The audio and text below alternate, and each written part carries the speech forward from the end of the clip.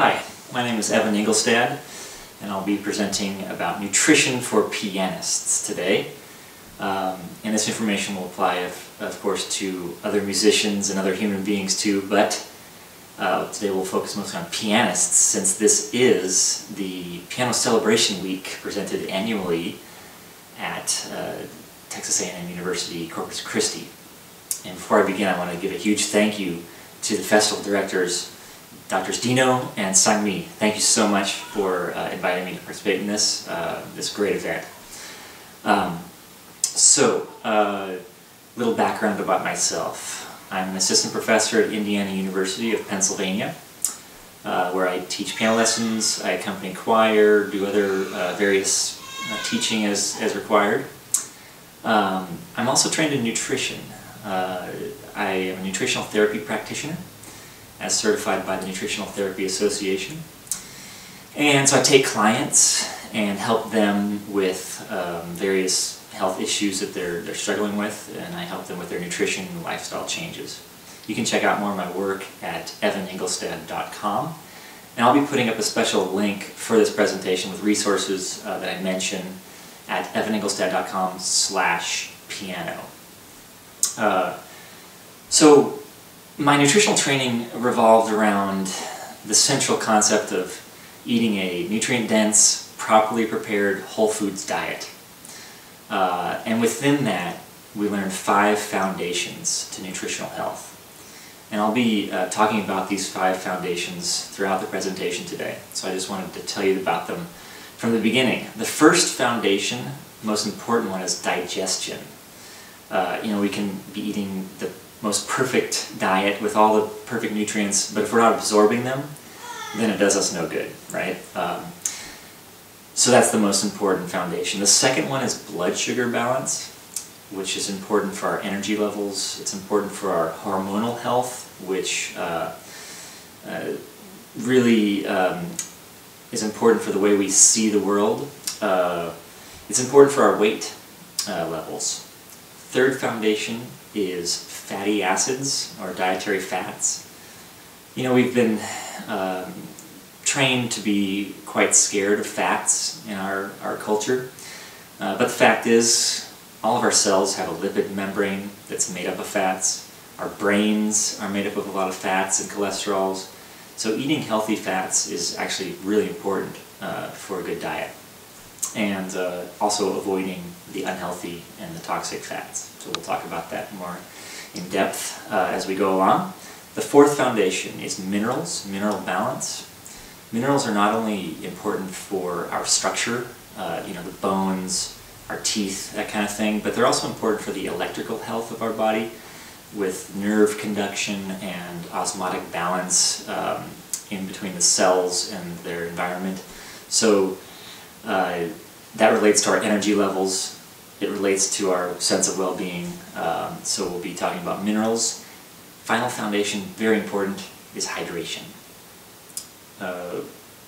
We're between 60 and 70% water by weight, we as human beings.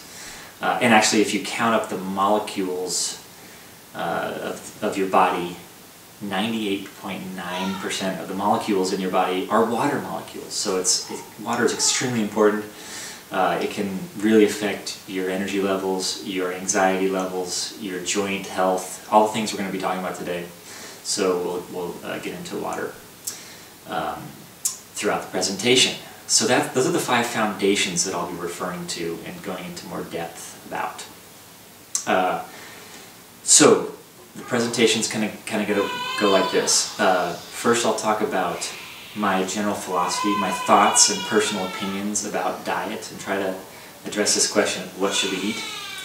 Then I'm going to give you a brief kind of Cliff Notes version of digestion, since it's so important for our health. I'll show you what good digestion is and give you some action steps on how to achieve that. Then I'll address some common issues that we pianists unfortunately face quite often, and those are joint and muscle pain, low energy levels or low focus ability, your immune health, getting sick often, and then finally performance anxiety. issues, and I'll kind of relate all those to those foundations of diet.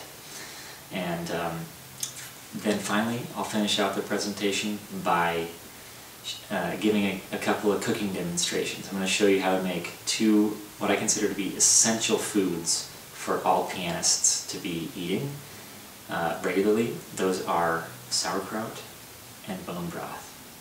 So I'll get into the question of what do we eat right next. So I wanted to start out with the question, what should we eat? This is a difficult question. You know, I think if you asked most people what the perfect diet for them is, it would be difficult to answer.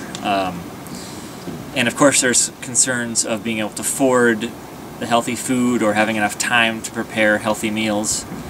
But even if you had unlimited money and unlimited time to cook, I feel like it would still be difficult to answer, well, what's the perfect diet to eat? So I wanted to start out with this question and kind of how do we know that? How do we begin to start to answer this question? So maybe you can read a book about it. You know, this is kind of where I started. You know, I'll go find a book. So of course you go to the bookstore and you go to the diet section and you find the one book in the diet section that says perfect diet for you. You buy it for $15, question answered, problem solved. Obviously not really. You walk into the diet section, hundreds if not thousands of titles, and each one of them is saying this is the perfect diet for you. So kind of overwhelming, right? A similar story with looking at scientific studies. So then I thought, well, I'll look at some scientific studies. That'll tell me what the best, diet is. And again, good luck sifting through hundreds of thousands, if not millions, of studies on nutrition and diet. Every single ingredient that you can think of, every nutrient, every molecule has been studied in myriad ways, and then of course they come to conflicting conclusions oftentimes. I searched eggs, for instance, the other day on PubMed, and it came up with 70,000 hits that mentioned eggs in the studies. So then you read a couple studies. One, concludes yes, eggs are part of a healthy diet, and the next one concludes eggs are not healthy and should be avoided. And so you have to sift through, well, okay, let me look at the funding of these studies, because that maybe that'll tell me about the bias that was inherent in the study. And the one that said eggs are healthy was funded, of course, by the National Egg Council. The one that said eggs are unhealthy was funded by the National Eat Cereal for Breakfast Foundation, or whatever. So of course looking into the funding or the methodology is all important for studying science. It takes a lot of time, a lot of effort. It can be very overwhelming as well. Okay, so sheesh, what can I do? Okay, I'll go to the grocery store. They sell food. There's got to be something in there that is healthy for me, right?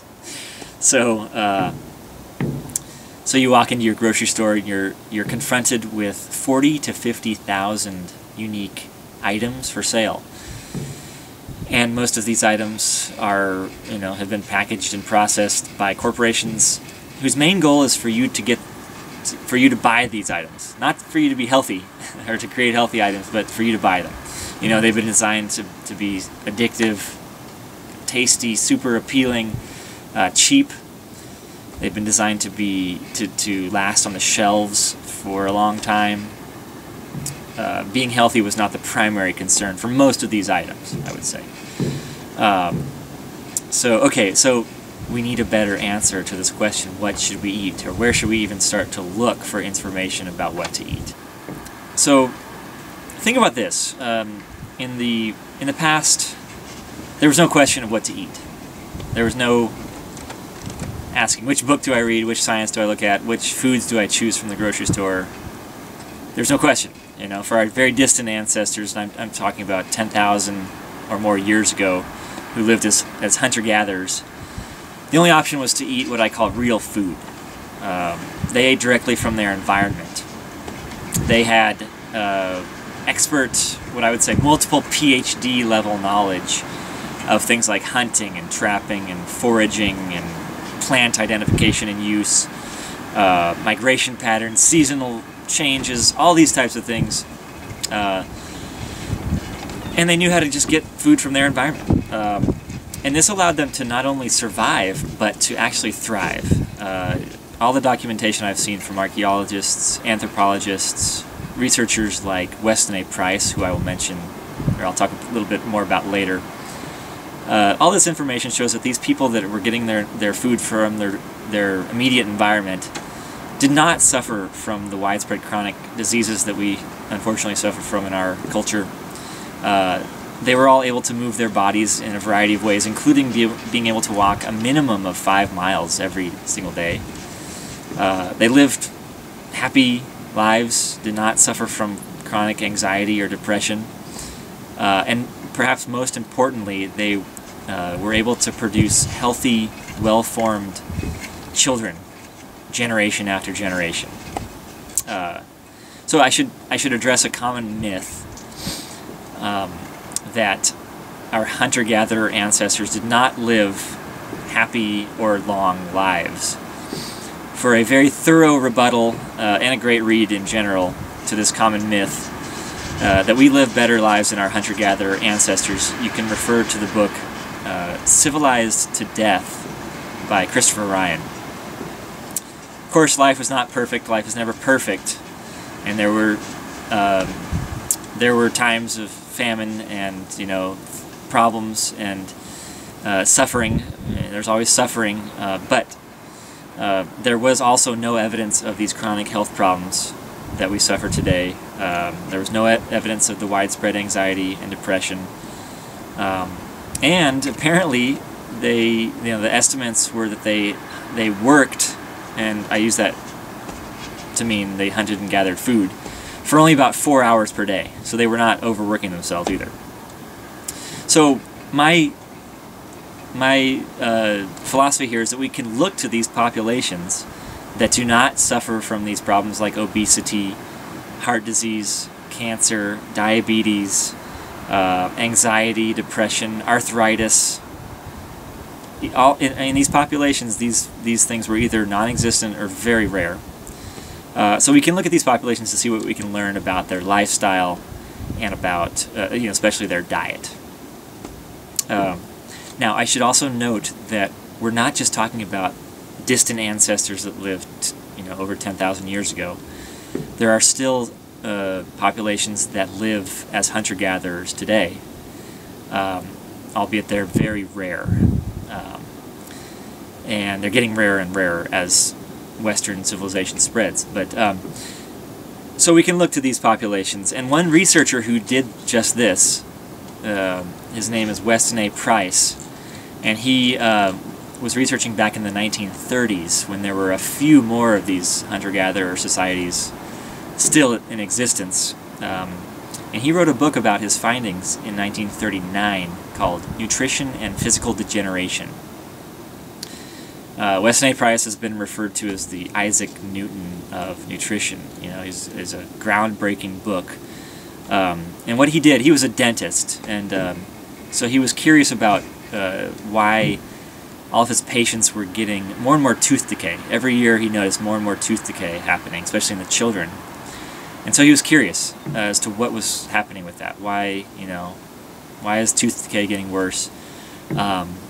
And instead of trying to find what caused the tooth decay, he decided, well, I'm going to look to populations that don't have tooth decay and to see what they're doing that may be preventing it.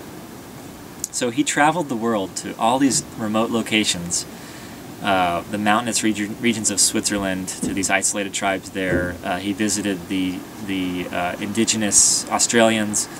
He visited the Polynesians.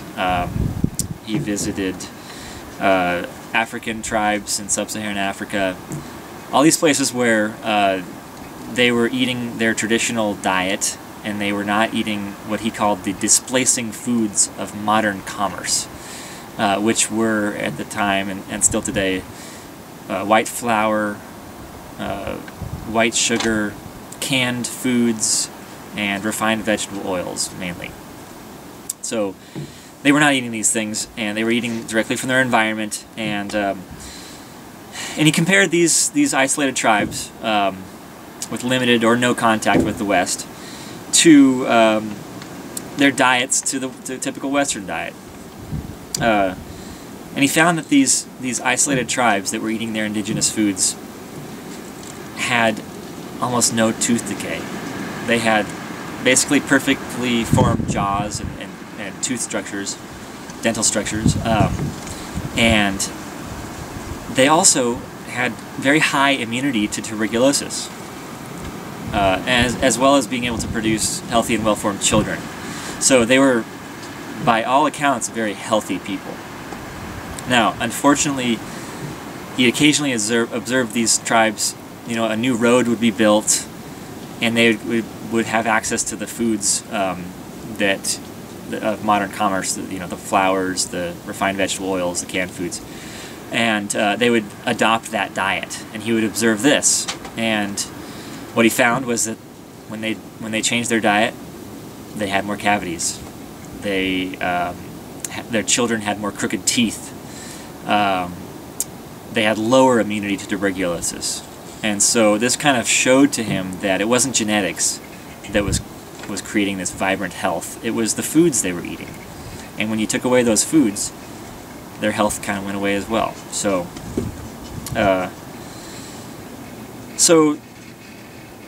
what do they eat? You know, that's the question. Like, what can we learn from these indigenous tribes? And of course, they had widely varying diets. You know, the people that were living up in the Arctic, for example, had completely different diet than the people living near the equator, just based on their environment, what foods they had around them. But he found some commonalities in their diets, and those were the following. They ate no industrially refined or processed foods like the flour or the vegetable oils or the sugar or the canned foods. He found that they all ate omnivorous diets, meaning they included both plant and animal foods. And of the animal foods that they ate a portion of it raw, interestingly enough. Their diets were 4 times higher in calcium and other minerals, and 10 times higher in the fat-soluble nutrients, vitamins A, D, E, and K, than the typical Western diet at the time. They ate foods with high enzyme contents, meaning raw fruits and vegetables, fermented foods, things like that. He found that when they ate foods that were seeds or grains or legumes or nuts, that they did some common processing techniques to make them more digestible, like soaking them or sprouting them or fermenting them or naturally leavening them, to make them, you know, not only more digestible, but also to take away some of the anti-nutrients that are found in those types of foods. He found that they ate, no matter where they lived, they ate approximately an equal ratio of omega-3 to omega-6 fatty acids. I'll explain this a little bit more coming up in the presentation, but your omega-3 fatty acids are kind of like mostly found in fish oils and in plant foods like walnuts and chia seeds and flax seeds and things like that. Also in certain leafy greens too have them. So those are your omega-3s. They were about equal proportion to the omega-6, which today we get a lot of omega-6 found in vegetable oils, but back then it was approximately equal.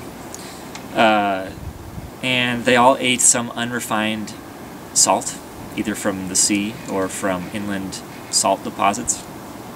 And finally, they all ate bones. Not necessarily just gnawing on the bones, but they made bone broths. It was the most common way they consumed animal bones. Very high in minerals and other nutrients. I'll be showing you how to make bone broth later in the presentation as well. Okay, so that's great. Hunter-gatherers, they were eating a great diet, but we are not hunter-gatherers, obviously. It's not a realistic lifestyle for most of us to go out and do this and get all of our food from the environment. However, we can still do a little bit of hunting and gathering, you know, and get, you know, so my point here is that the best source of food possible, even if it's not realistic, the best source of food is wild food from our environment that we hunt and gather. And while this may seem quite unrealistic, there are ways to kind of dabble in it that I've tried. One is foraging for wild foods. And I'll include the books by Samuel Thayer, the foraging books that are wonderful resources, make it very simple to go find some wild plants to forage and include in your diet. And it can be as easy as going out to your lawn and gathering a salad of dandelion greens, clover, plantains, heel-all, purslane. There was one other one that I am forgetting, but all these plants are found in most lawns and making a great addition to any salad. They are strongly flavored, highly nutritious foods, sometimes medicinal even. But yeah, so that can be as easy as that, to include some wild foods in your diet. Just make sure your lawn has not been sprayed with you know, toxic weed killers, because you don't want to be eating that. Now, I personally haven't gotten into hunting, but you know, people hunt, obviously, and fish and trap.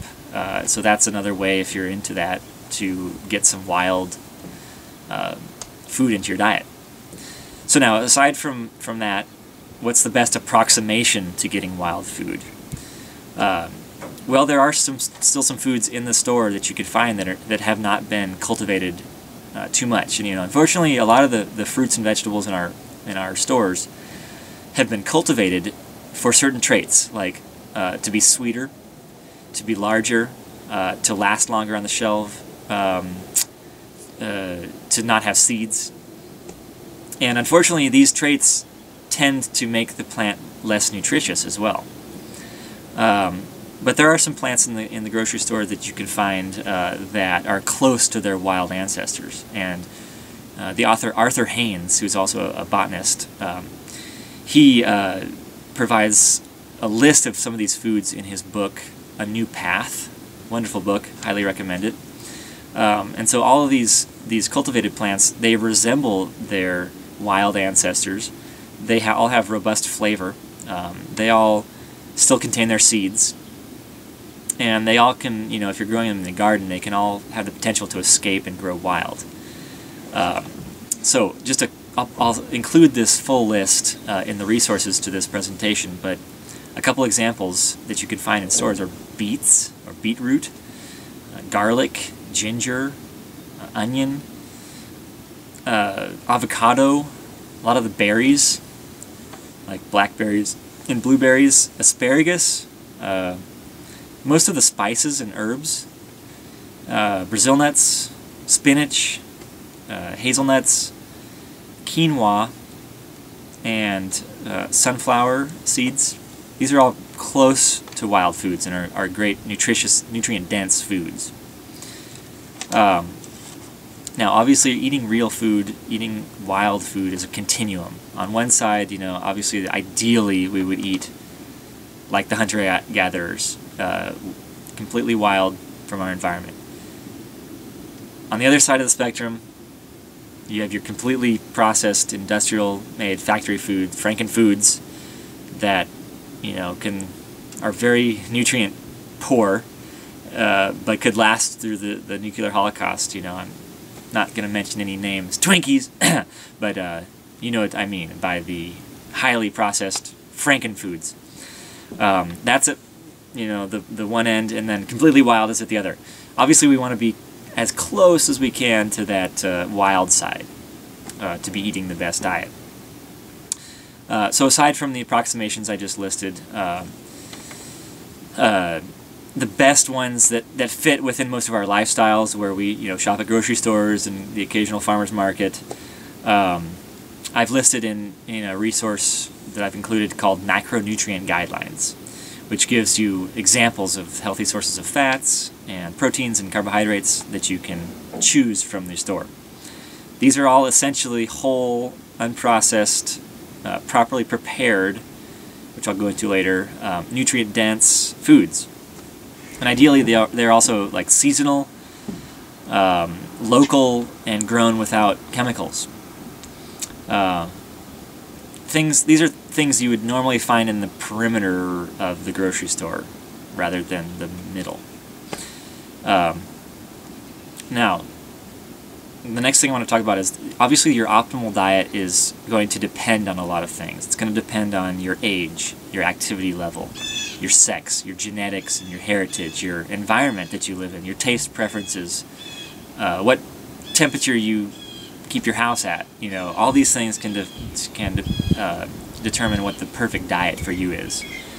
And the reason that all those diet books are successful and can be published is that they did work for at least a percentage of the people, right? So, so while we can try to learn as much as we can from these populations that did not suffer the types of health problems that we want to avoid, there's also a certain amount of experimentation that needs to happen to find out what the perfect diet for you personally is.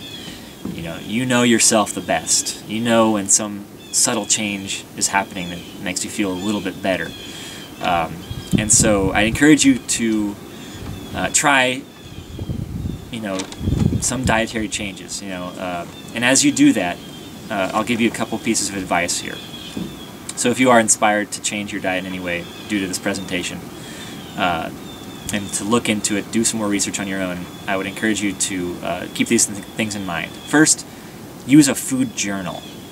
This is a really important tool to help you track your changes. Basically, you just write down what you eat at your meal, what time you ate it, and then you write down how you're feeling, your mood, your digestion, your energy levels, anything you can think of that might be related to the food choices.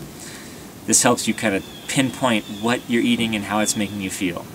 You can start to realize things like, oh, I ate that big bowl of cereal, and then an hour later I was like taking a nap, completely sluggish. Or I ate this salad meal with hard-boiled egg, and I felt pretty stable after that.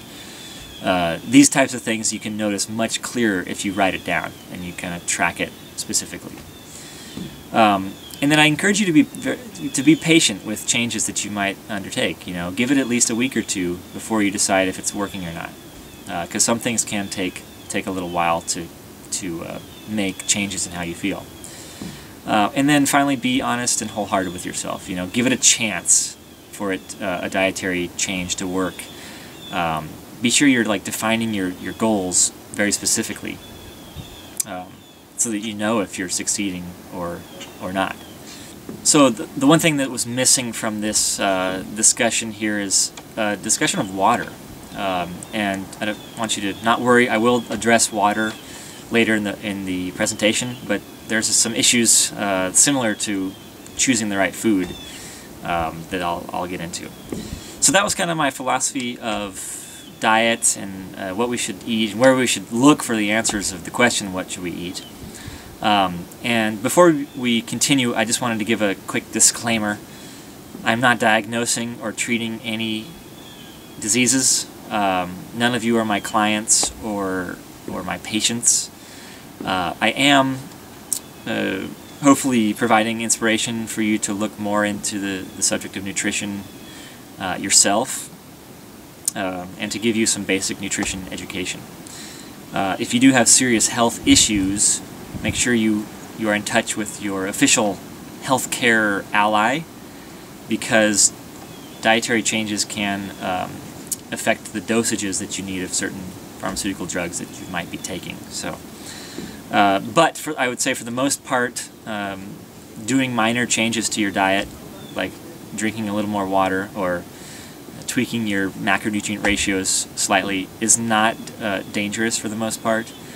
And if you do start to feel worse, you can just discontinue the changes and you should be back to normal very soon.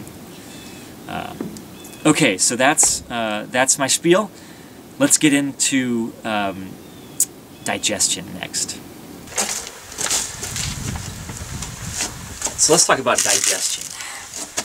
Digestion is very important for a pianist's health because a lot of issues that we suffer from commonly, like joint health, immune system health, energy levels, performance anxiety, oftentimes can trace back to poor digestion. So digestion is a really good foundation of health. If we're not absorbing these nutrients, then they're not able to help us with these issues. And I'm going to describe digestion from the top to the bottom. Kind of like a river. If things are going wrong in the top of digestion towards the north, it can affect things further south. So without further ado, let's get started with the brain. That's where digestion starts. Not the mouth, not with chewing, but with actually the brain. When you see, smell, and even hear the sizzle of cooking wholesome, delicious food. It triggers your salivary glands, your mouth starts watering it, your digestive system starts getting ready to take in nutrients. So that's where digestion begins. And if we're distracted, if we're watching stimulating TV, for example, that's going to interfere with our optimal digestion. Okay, so then we take our first bite. Chewing enough is very important because it mixes your food with the salivary enzymes, and it prevents large chunks of food from making it further south in the system, where it can cause problems. The stomach expects a bolus of food. It doesn't expect chunks. It expects more of, a slurry, essentially. So when that slurry gets to our stomach, we need to have a very acidic stomach, actually. Stomach acid, well, for all you chemists out there, it needs to be between 1.5 and 3 pH level. This is for two reasons. One, it needs to be that acidic to break down nutrients, namely protein and certain minerals. But it also acts as a barrier to things we don't want to get further down into our system, like bacteria, viruses, parasites, these types of things. It digests those proteins as well, so that they don't get further down and cause imbalances in our system. Stress can lower your stomach acid. Dehydration, lack of certain nutrients like vitamin C and zinc and B vitamins. Excessive carbohydrates, especially refined sugars. Excessive alcohol consumption, and also food allergies or sensitivities can all contribute to lower stomach acid. And interestingly enough, you may not realize this, but too low of stomach acid is actually a potential cause of heartburn. And this is kind of how it works. If you don't have enough stomach acid, your food is not getting broken down properly. This causes the food to remain in the stomach for longer than it should. And when it's sitting in your stomach for longer than it should, it can ferment. The carbohydrates can ferment, the fats can acidify, the proteins can putrefy, gets nasty. And all this causes excess gas in your stomach, which can cause that, what's supposed to be a one-way valve at the bottom of your esophagus into your stomach, it can cause that to back up and release the contents of your stomach into the esophagus. And while the acid level is not high enough for proper digestion, it's still high enough to cause pain and discomfort in your esophagus. So that's one way that too low a stomach acid can actually contribute to heartburn. So, going back to our process, the food is churned and chemically digested further in the stomach, and it should go into the small intestine now. And it should be acidic enough to trigger the enzymes from the pancreas. And it should also be triggering the gallbladder to release bile.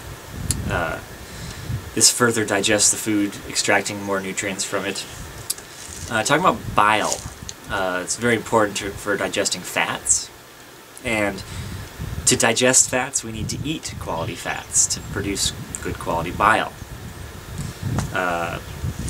Eating poor quality fats, unhealthy fats like trans fats, hydrogenated oils, or a low-fat diet actually can contribute to poor bile production and therefore poor fat digestion. The pancreas is important in this stage of digestion. The pancreas does a lot of things.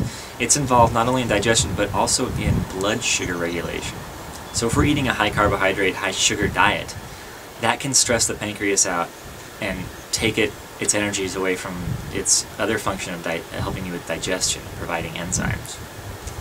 So another thing about the pancreas is that well, every organ in your body relies on a certain nutrient that it needs in abundance to do its job properly. For the pancreas, that's chromium. So to help out the pancreas, you can eat a diet that's high in chromium. That you get enough of chromium. And chromium is found in shellfish, broccoli, grapes, meat, Brazil nuts, whole wheat, and wine. Not too much wine, of course, just a glass or two is probably fine. Now, if poorly digested food, so this could be either from not chewing enough or from too low of stomach acid, if that gets down into the small intestine, it can cause problems like leaky gut syndrome and food allergies, which are not conducive to piano playing, I would say. Alright, now we get to the large intestine. This is where your microbiome, or the bacteria that you have in your body, the flora, is very important. These microbial symbionts, if you want to call them that, are essential for creating things that we need, like vitamin K, vitamin B1, vitamin B2, and B12. We rely on these bacteria to help us create these nutrients that we need. Now, if leftovers, if things make it down into the large intestine that aren't supposed to be there, undigested food, again, from not chewing enough or from low stomach acid, then we can cause excessive inflammation that can contribute to irritable bowel syndrome, Crohn's disease, colitis, celiac disease, cause a lot of problems. It can also disrupt your water recycling that happens in the large intestine, contributing to dehydration. And it can also interfere with that important bacterial balance that we talked about. And then finally, we get to the end of the line, elimination, and the only thing I'll say about that is if you're having trouble in that area, you may look into a toilet stool. The most popular brand, I believe, is called Squatty Potty, and that can help you get into a squatting position, which helps the alignment and helps your elimination. Okay, so let's talk about some action steps for good digestion. How do we make sure we're getting all the nutrients from the food we're eating? First of all, like I said, digestion begins in the brain, so we need to calm ourselves. If we're overly agitated, it's not going to be good for our digestion. So turn off the TV, turn off the podcast, put the phone down, close the laptop, and take a few breaths. Feel your connection to the ground. This can also help calm you. Eating on the floor, some cultures eat on the floor. And then take a moment to appreciate the food before you start eating it. And of course it helps your appreciation of the food if you cook it with your friends and family and are smelling it and seeing it and actively preparing it. That definitely helps the appreciation. Gets the juices flowing, gets the mouth watering, and the like. You might say a prayer of thanks to yourself or to, out loud. Thanking the people that prepared the food, the people that grew the food, thanking the plants and animals and fungi and whatever else you're eating for giving its life so that you can take in the nutrients and continue your life. Visualizing those nutrients going into your body, looking at the beautiful combinations of colors and textures of each ingredient, the synergy of the ingredients put together in this alchemical act of cooking. And then close your eyes, appreciate the smell of the food. All these things are going to get you really ready to take in these nutrients. And then when you start eating, I just encourage you to eat slowly and chew plenty. We want to make sure that not only are we mechanically breaking down the food, but that we're allowing the chemical digestion to happen with the saliva. The saliva has a lot of enzymes that will digest the carbohydrates specifically, but also proteins and fats to some extent. So that's very important, so that it's not overwhelming the rest of your system down south by not chewing enough. Okay, then how do we promote good stomach acid? Well, first of all, we need to eat a nutrient-dense, high-quality diet with enough zinc, vitamin C, and B vitamins in particular. And you can find zinc in things like oysters and beef and liver. You could find vitamin C in a lot of vegetables, like actually cabbage, and especially sauerkraut, fermented cabbage, is especially high in vitamin C, surprisingly. And of course citrus fruits are a decent source of vitamin C. And then B vitamins, again, from sources of meat. You also don't want to eat too high a carbohydrate diet, especially your refined carbohydrates and your sugars. And then again, avoid overconsumption of alcohol. That can reduce your stomach acid production. You want to drink enough real water. We'll talk about the specifics of that a little bit later. Stress can interfere with your stomach acid production, so in any way that you can, if you have high stress, try to lower that as much as you can. Meditation, exercise, yoga, taking baths, whatever you can find to get your stress levels so that they're not chronically high will help your digestion. And then there's aids that you can use before a meal to help your stomach acid. Those are digestive bitters, which are a mixture of certain herbs that are bitter, that stimulate digestive juices going. You can dilute some apple cider vinegar or lemon juice in water. And there are hydrochloric acid supplements that you can take as well. Now, the next step, we want to promote good bile production and flow. You're going to want to eat healthy fats, like I said. And like for a good source, for examples of healthy fats, you can see the resource I'll include with this presentation called Macronutrient Guidelines. One thing that can really help with your bile production, I've actually personally experienced benefit from this at times, is beetroot, or the juice of beets. This can really help your bile flow. And then you can, if this appeals to you, you can research certain herbs that act as cholagogues. C-H-O-L-A-G-O-G-U-E-S. Cholagogues are herbs that act as a bile stimulant, basically. Some examples of the many that are out there: dandelion root, sage. This is, by the way, sage, and this is why sage goes so well with sausage, because it helps you digest that fat. Turmeric, other bitter roots, herbs. And then finally, we need to promote healthy bacterial balance in our large intestine and a healthy microbiome in general. So the ways to do this: avoid a high sugar diet. Sugar feeds certain species of bacteria that can become imbalanced, so we don't want to really feed those too much. So avoid a high sugar diet. You can eat plenty of fermented or probiotic foods like sauerkraut, kimchi, yogurt, kefir, kombucha, fermented pickles, natto, just whatever sounds good to you, whatever's in your culture and your tradition. As much fermented foods as possible. That's a very, very good way to keep your bacterial balance going. And then, spend as much time outdoors in nature, interacting with other living beings. It's going to increase the diversity of your microbiome, which is turning out to be very important for our health. You know, we have, it's estimated that the bacterial cells that we house inside of us outnumber the amount of human cells that we have, which is really amazing. So that's a little bit about digestion and how to ensure optimal digestion.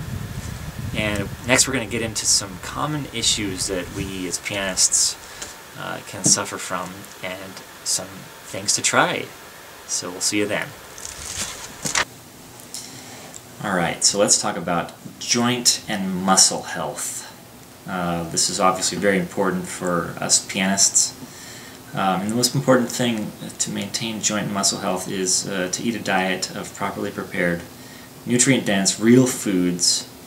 This is to supply both the nutrients for optimal joint and muscle health, and also to prevent excessive inflammation that can cause problems with your joints and with your muscles. So here are just a few of the important nutrients that are needed for optimal joint health. The first is water. Good quality, pure water. This cushions your joints. It flushes out toxins that can cause problems. It maintains the integrity of the cartilage, which is a substance that's very important for bone-to-bone connection. So it's very important to have good hydration, which we'll talk about some strategies a little bit later in the presentation. Second thing to be getting from your diet is plenty of good amino acids from quality sources of protein. This is needed for collagen production, and again you can refer to the macronutrient guidelines that I'll be including with this presentation to get some examples of good sources of protein. Third is antioxidants. These are compounds found usually in plants that help to prevent excess damage, metabolic damage to tissues. They're found in some really delicious foods such as dark chocolate, blueberries, red wine, walnuts, pomegranates, many of the spices and herbs, turmeric, rose hips, basically anything that has a very strong color or flavor to it is going to have a good antioxidant content. And then vitamin C is very important for collagen production as well. And you can, and collagen of course is the tissue that is very important for joint health. Surprisingly, it's found in, as I mentioned in the digestion portion, it's found in sauerkraut and cabbage and other vegetables. It's also found in fruits, especially citrus fruits. And if you have access to it, it's found in the adrenal glands of animals. So if you eat organ meats, that's a good source of vitamin C. And then the last one I'll mention is vitamin D, which is actually a hormone, technically, but it's what we get from the sunlight. So getting enough sunlight actually is very important for your vitamin D status. I don't want you to get sunburned, but being out in the sun a little bit is actually very helpful. You can also find vitamin D from food sources such as fish and fish oil and other animal products. Okay, so those are some of the building blocks that we need for good joint and muscle health. Now sometimes we have too much inflammation, which can cause pain in our muscles and joints and interfere with the recovery period, you know, after you work out and things like this. So one of the most important things to look at if you're experiencing excessive inflammation is your digestion. So go back to review the action steps for good digestion in the previous segment to make sure that you're not contributing to excess inflammation through poor digestion. The other part of the diet that's extremely important for inflammation is your fats, the dietary fats that you're taking in. So we want to have a good mixture. Like I said, that Weston A. Price discovered way back in the 30s, all these populations that had really great health, teeth health and otherwise, were eating an approximate 1-to-1 ratio of omega-3 to omega-6 fatty acids, which is in contrast to what the typical diet now, which is maybe 15 or more times as much omega-6 fatty acid compared to omega-3 fatty acid. So the balance of those fats is really critical for your inflammatory and your anti-inflammatory healing responses to any injuries or insults. Too much of one type of fat, you're going to get excess inflammatory response, which is problematic because it can cause inflammation in the joints. On the other hand, though, if we don't have enough inflammation, that can be a problem too, because sometimes we do need to inflame. If there is an injury, that's what helps heal it. So it needs to be a balance. So in order to balance out those responses, one of the critical things is that fatty acid balance. So we want to have approximately equal omega-3 to omega-6, if at all possible. At least 2-to-1 omega-6 to omega-3. And sources of omega-3 fatty acids are your fish, essentially. So your wild-caught salmon, herring, sardines, anchovies, cod liver oil is a good one, tuna, whitefish, cod, mackerel. These are all going to have some good omega-3 fatty acids. You can also find it from plant sources such as walnuts, chia seeds, flax seeds.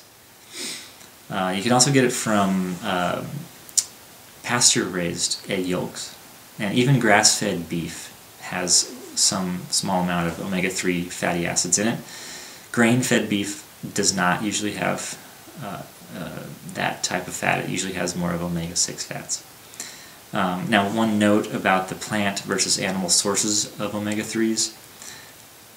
Depending on your genetics or your nutritional status, you may be able to convert the animal sources better to the omega-3 fats that you need in your body to promote health. It's easier to get those essential fatty acids from the animal sources than it is from the plant sources. And that depends on genetics and your status. The sources of omega-6 fatty acids are your vegetable oils: corn oil, safflower oil, peanut oil, most other vegetable oils, sunflower, sesame, pistachio nuts, pumpkin seeds. So those we want to balance out. And again, if you look at all the labels on the processed food in the grocery store, you're going to see a lot of these things like canola oil, safflower oil, sunflower oil, corn oil. So in general, if we're eating a processed food diet, if we're eating the standard American diet, the SAD diet, then we're getting many more omega-6 fatty acids. And it's not that those are necessarily bad, but it's just the balance is off. And we're used to having a balance of omega-3 to omega-6. We also need some other fats that I'll mention in our diet to be optimally healthy. Those are omega-9. The omega-3 and omega-6, I should mention, are called polyunsaturated fats. And the omega-9s are monounsaturated fats. These are things like olive oil, avocado and avocado oil, almonds, macadamia nuts. And then the fourth type of fat I'll mention that we do need to eat for a good balance of fats is saturated fats, found from pasture-raised animals: grass-fed beef, organic virgin coconut oil, organic palm oil. These are all good sources of saturated fat. The fats to avoid are your toxic fats. They're trans fats, anything that says hydrogenated or partially hydrogenated oils, your processed vegetable oils that are found in clear plastic containers, your most fried foods, unfortunately, are fried in fats that can easily be damaged by the heat. And then interesterified fats that you'll see on labels high stearate or stearic rich. These are fats to be avoided at all costs. I should also mention that there are some otherwise healthy fats that the polyunsaturated fats, omega-3 and omega-6, that have become rancid or damaged. This is caused by exposure, too much exposure to light, air, or heat. This is why, you know, storing vegetable oils in clear plastic containers is a bad idea, because it lets too much light hit those and damage the fats and make them not as healthful as they would have been if they were kept in a cool, dark place. This is why frying at high temperatures with corn or peanut or even olive oil is unhealthy. This is why letting flaxseed oil out of the refrigerator and exposed to air ruins it. These polyunsaturated fats are very delicate. They're from cold water fishes, right? So they're used to being at lower temperatures, protected from light. So that's kind of the primer on fats. Very important for your inflammation status in your body. And then I wanted to talk about briefly about blood sugar and blood sugar regulation. I'll go more into detail in the next segment. But keeping a balanced blood sugar is very important for inflammation as well. For example, eating too many carbohydrates and especially too much sugar will cause your body to produce excess insulin, and too much insulin promotes inflammation, especially in the presence of omega-6 fatty acids like the vegetable oils. A high sugar diet can also produce excessive compounds in your body called advanced glycation end products, otherwise known as AGE, which spells age because it does do damage to you. It prematurely ages your tissues. It's kind of like it's proteins that become sticky and causes things to stick together, and this can affect your joints as well. So again, this is a theme of my presentation, is to avoid a high sugar diet. It's not the way to health. Now, I should mention that diet can potentially make you more resilient to a harmful piano technique, but you know, obviously you should go to the root cause, whatever it is, and if your root cause of joint and muscle pain is a poor technique with too much tension and the like, then I would encourage you to address that as well. So here's your action steps for joint and muscle health. First, hydration. Drink enough good, pure water.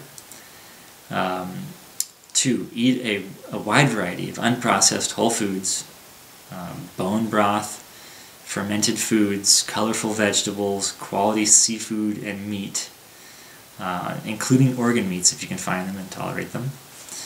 3, avoid a high carbohydrate diet, especially sugar, corn syrup, refined grains like white flour. Those things are not going to help your inflammation and your joint health.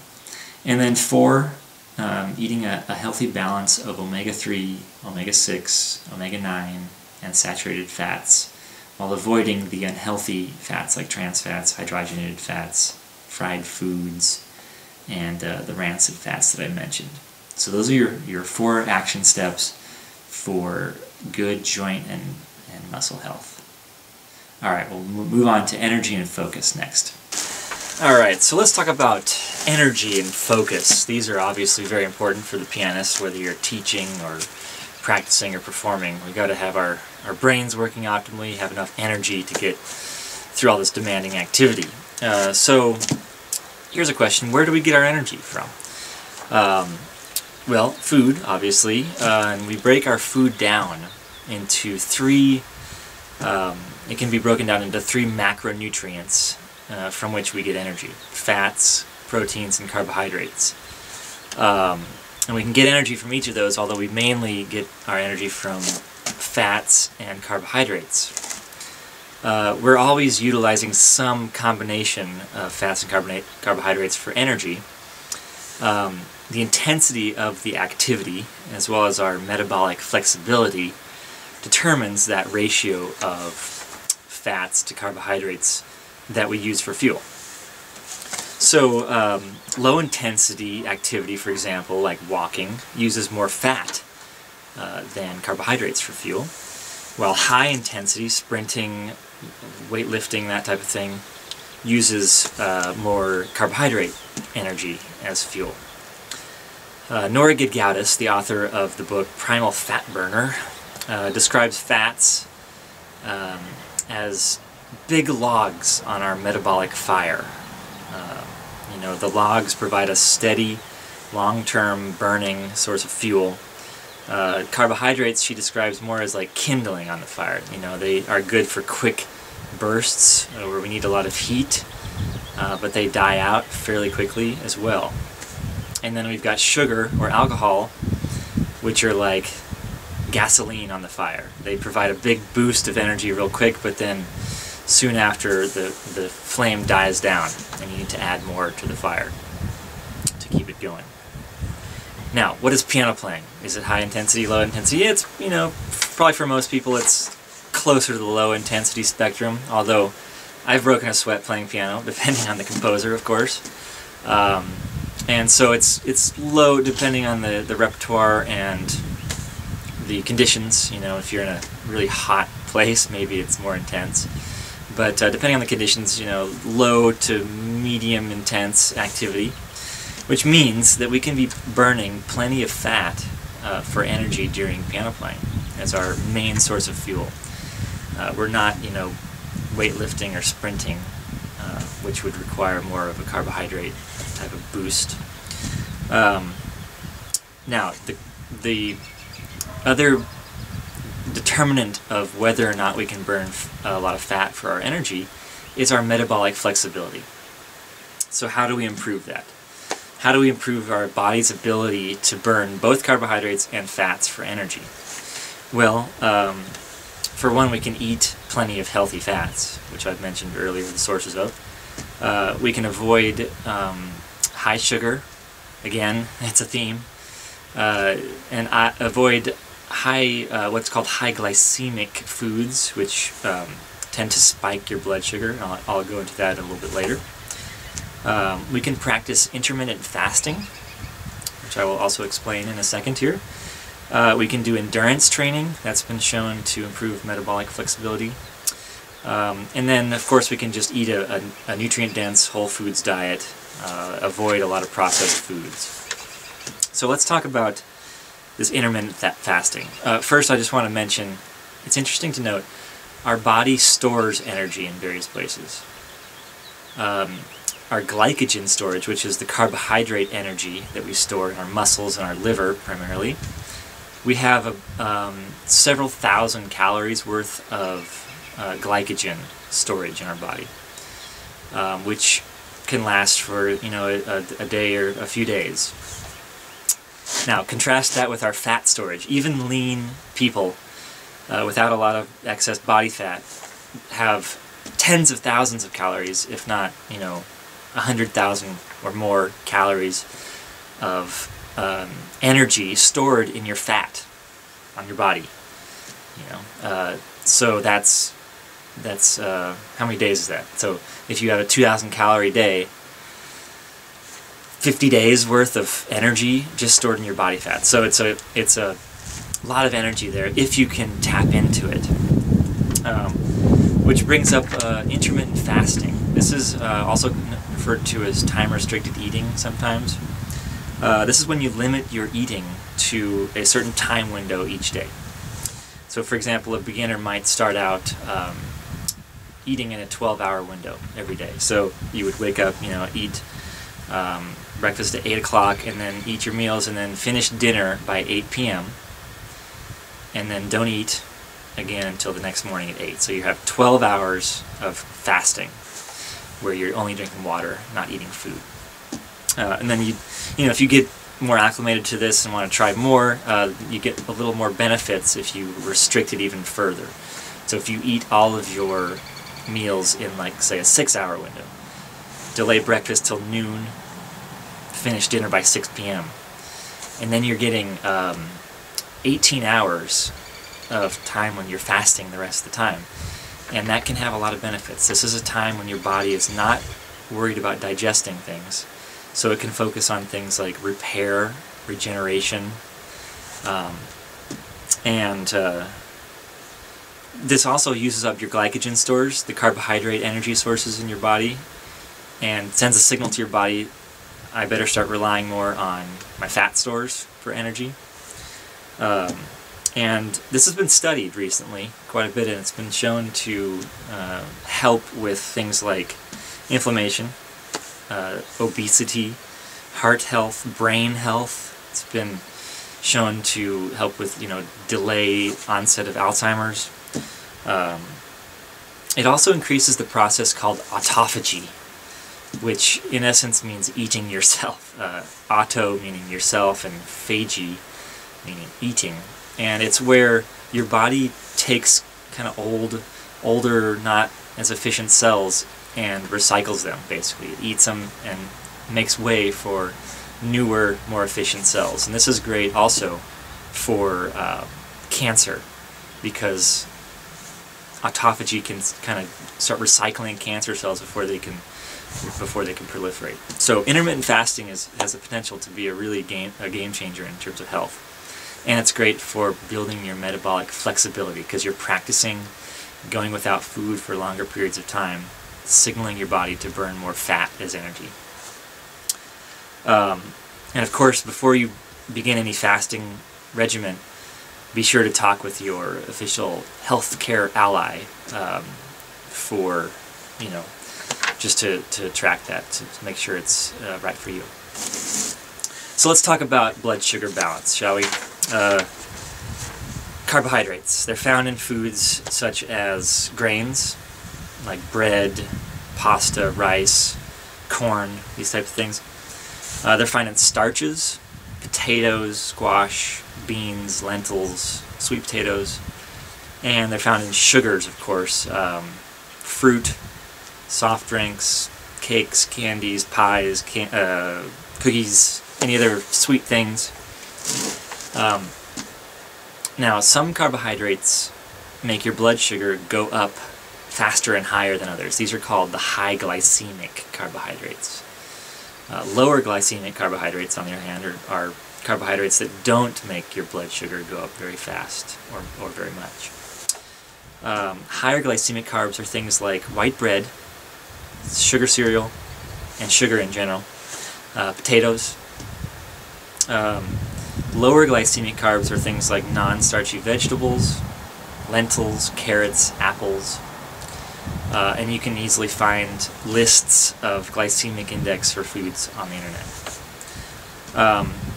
When we eat a carbohydrate, our body starts to break it down into simple sugars that can be absorbed into our bloodstream, and then go on to fuel the body's cells. Now, insulin is secreted by the pancreas to allow glucose to go into the cells. It's kind of like the gate, the key that opens the cells to allow glucose in. This also serves to make sure that our blood does not get too sugary, because that can be very dangerous. If our blood sugar goes up too high, it's very dangerous. That's what happens in diabetes, type 2 diabetes. So our insulin prevents the sugar from going too high. Now, if we stress our blood sugar handling system, which is our pancreas, it's our adrenal glands, it's our liver, if we stress these organs with a continually high carbohydrate diet and sugary meals and that type of thing, we can experience what's called hypoglycemia, which is low blood sugar. It's kind of counterintuitive, because you think you eat a lot of sugar and your blood sugar would go up. Well, that's true, it does go up. And the faster your blood sugar goes up, the more your body wants to produce insulin so that it doesn't go too high. Because again, going too high is dangerous and bad for your body. So, your body says, this is dangerous, I need to produce a lot of insulin. That consequently makes your blood sugar go way down. right? So it's kind of a boomerang effect, a roller coaster, if you will. And your blood sugar goes up, insulin makes it go way down, you get cravings, you want to, now your body's saying, my blood sugar's too low, I need to eat. So you eat a bunch of, donuts or whatever you crave, chips, chocolate, blood sugar goes up, insulin makes it go down, and it's this roller coaster. Now, if we chronically do this day in and day out, what happens is that our cells will eventually become resistant to insulin. This is called insulin resistance. There's so much insulin floating around that the cells are just like, that's too much, I can't, I'm desensitized to the effects of insulin. So you need more insulin to get the same effect. Now, stress, including, being chased by a saber-toothed tiger or performing piano music in front of an audience, this causes our adrenal glands to kick in. The adrenal glands are above the kidneys. They are the emergency, the fight or flight kind of organs that help with us in a crisis situation. Now, having too high or too low of blood sugar is a crisis to the body. So it causes the adrenals to fire, especially when our blood sugar gets too low and we're not eating. That our adrenals start firing to raise our blood sugar up. So if we're kind of bombarding our adrenal glands from both angles of us being stressed out by eating a high glycemic diet and also being stressed out in other areas of our life, then our poor adrenal glands can get tired out, and we have symptoms such as anxiety, depression, tiredness, even sexual dysfunction, because they're involved with some of the sexual hormones. So it's not good news. So some other symptoms of blood sugar dysregulation are in the morning, if you have a hard time waking up, if you're not feeling rested, if you have no appetite in the morning, or conversely, if you have strong cravings for things like sugar and caffeine in the morning to get going.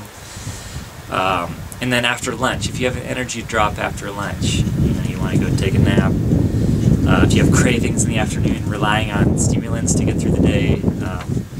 And then at night, if you have trouble falling asleep or staying asleep, these can all be signs of blood sugar dysregulation. So we got to keep in mind that our metabolism was built to rely on both carbohydrates and fats, and maybe even primarily fats. So unfortunately, we kind of live in a culture which is a sugar-burning culture. We eat a lot of carbohydrates, high glycemic carbohydrates, and that turns off our fat-burning signals of our body. It's okay, we got plenty of carbs, let's just use that for energy, and we don't rely on the fat as much. So we want to try to become as metabolically flexible as possible. I've included in the resources to this presentation the macronutrient fine-tuning quiz as well, which can you can consult that to see if you are eating a proper ratio of fats, carbohydrates, and proteins, and how to tweak it and what good examples of food choices are. So you can check that out. But here's the action step for your energy and your focus, because your blood sugar regulation is intimately connected with how you're able to have energy levels and how you're able to focus. So here's the action step. Work on your metabolic flexibility. This is the ability to burn fats as well as carbohydrates for energy. And the way to do this is by eating plenty of healthy fats, avoiding sugar and other high glycemic foods, intermittent fasting if that's appropriate for you and your health status, endurance training. Again, consult your healthcare ally before embarking on any big change in your routine. And then just eating a nutrient-dense whole foods diet, avoiding the processed foods. So those are some steps you can take to improve your energy and your focus levels. Okay, next we're going to talk about performance anxiety. We'll see you there. Welcome to my kitchen. I'm going to show you how to make chicken bone broth, which is a nourishing liquid that I think all musicians need to be consuming regularly. I will be loosely following the recipe from this book, Nourishing Traditions by Sally Fallon Morell, which is a wonderful book full of many great recipes and a lot of good nutrition information as well. But you really don't need a recipe for bone broth. It's a flexible endeavor. I'm going to be making mine in a stock pot on the stove, but you can use a slow cooker or a pressure cooker if you have one as well. Many cultures have had different traditions and recipes that they've used, but the basic idea for bone broth is you take animal bones, put them in a pot with water and vegetables and simmer that for many hours. The keys, there's a couple of important keys for doing this. First of all, get the best quality ingredients that you possibly can. For water, the kitty cat.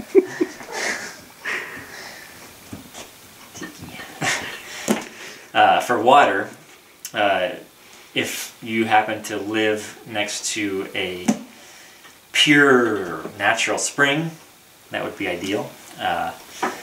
At least use filtered water. I'll be using filtered water. For the chicken, ideally you need to use pasture-raised, organic, free-range chicken, and use vegetables that are not grown with pesticides. Another tip is to soak your bones before you start simmering them. Soak them in cold water with a tablespoon or two of vinegar. It helps to draw out the collagen and gelatin from the bones. And then finally, simmer it for many hours. So now I will show you what materials and ingredients you'll need for this recipe. Alright, so our ingredients. First of all, the star of the show is the chicken.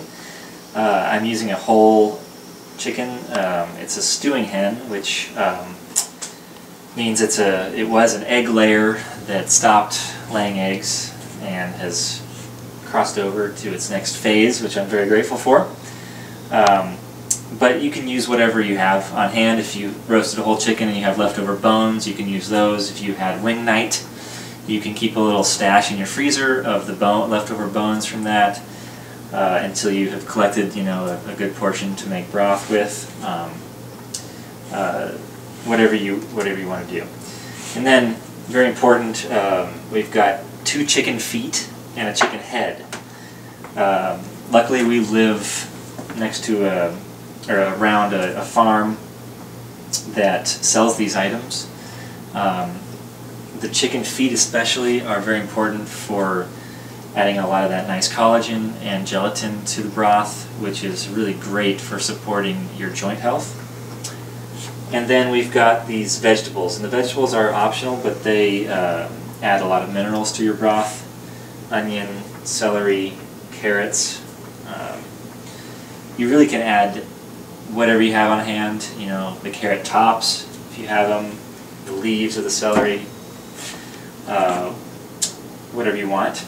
And then we've got the water, of course, a gallon of filtered water, and then I'm using apple cider vinegar for the acid source. And then we've got our stock pot and a strainer and a bowl for after it's finished. Alright, let's get started. So I'm going to take our chicken. It has the neck on it. You can have the giblets too if you have them. This one does not have them. But we'll put that in the pot. Chicken feet and the head. And then we're going to cover with, as I said, about a gallon of water, enough to cover it all.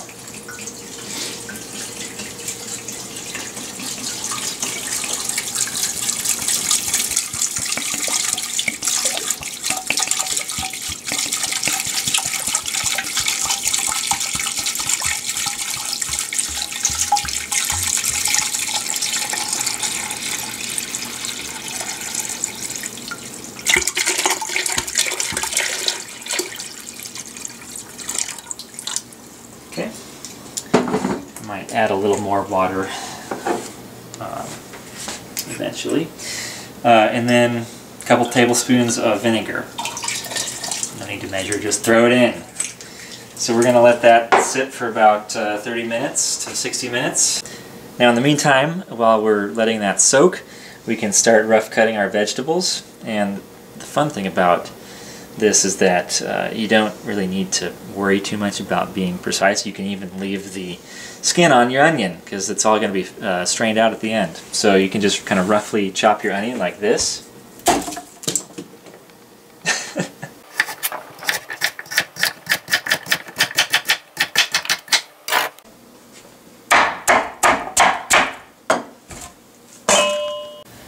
Alright, so we've got a nice boil coming to a head here, and some scum might arise to the top, so you're going to skim the scum. Like so. Gets rid of any impurities in the chicken. Just kind of skim that off as it comes to a boil.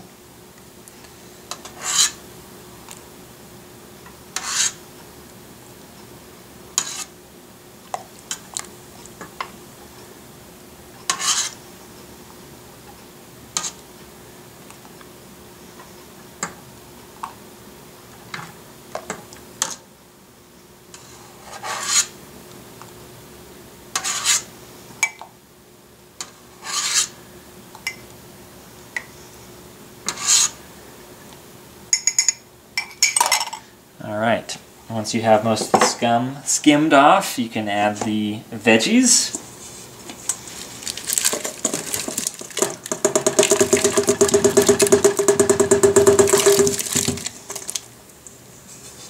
Alright, and you're going to turn this down so that it's just barely simmering. Put the lid on and simmer for at least 6 hours. Some recipes I've seen go to 48 hours. The longest I have simmered it has been for 24 hours, I believe, and it created this amazing chicken jello when I refrigerated it after straining it, which was disgusting looking but delicious tasting. So at least 6 hours to get a good amount of the nutrients out. And if you're going to simmer it overnight, make sure that you have a lid on it, and that you're keeping an eye on it, when you can. There was one instance where I must have had the lid, too askew, and left it overnight, only to wake up to a charred, smoldering mess in my pot. That all the water had boiled off, and that was a sad day. So don't do that. And also recommend don't have anything flammable around your stovetop if you're going to leave it overnight. So now we just let it simmer and let the magic happen. So I'll see you back here in many hours. Alright, welcome back. It's been about 22 hours of simmering. The house smells amazing, so I'm going to go ahead and strain this broth. I ended up getting our other stock pot because that's can hold it all instead of the bowl. So here goes nothing. Hope I don't make a big mess.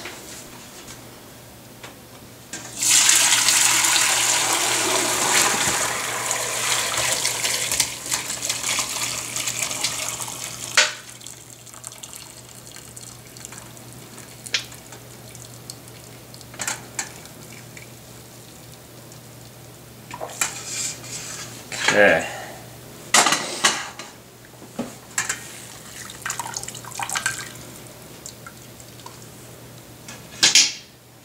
There you have it.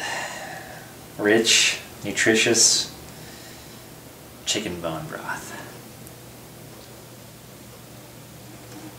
Let's see how this tastes.